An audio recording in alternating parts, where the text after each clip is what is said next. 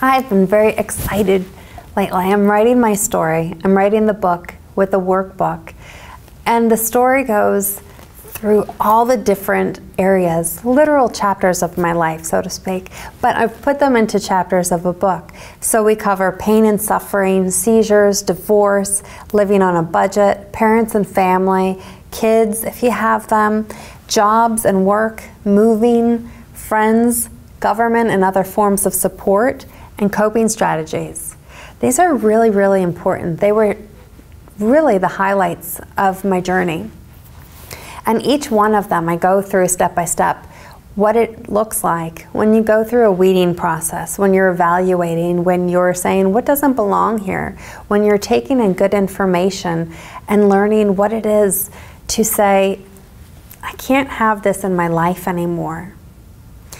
When you look at something else and say, I need more of that. I need more of this characteristic. And this person has that. I'm going to hang around them more. I'm going to increase my time with them for their influence, for their impact into my life. I'm going to cover different coping strategies. Coping strategies are so pivotal. They're so important earlier on. Before you get to this stage where you can quickly analyze and uproot and weed through what doesn't belong in your life and weed and seed really quickly, you need to have coping strategies, really good, healthy coping strategies. And oh folks, you know my kids, they're so important to me. And if you don't know me, my kids have been honestly the main reason I began this journey to begin with. They have remained as part of my shaping, what I am shaping my life to be.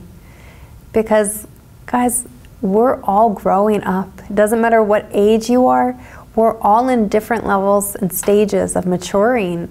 And different areas of our life, we're at different stages of our maturity levels.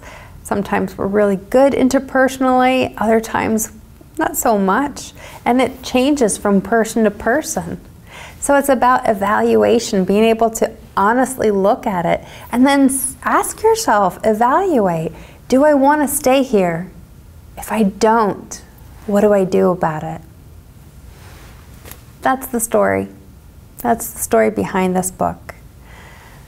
I really, really, really hope with all my heart that you read this book. I pray that it transforms your thinking about where you're at, the stages of your life, the things that you're impacted by. I hope and pray with everything in me that it'll help you to evaluate, to reevaluate things and look at them through a different lens. Look at them through the lens of hope.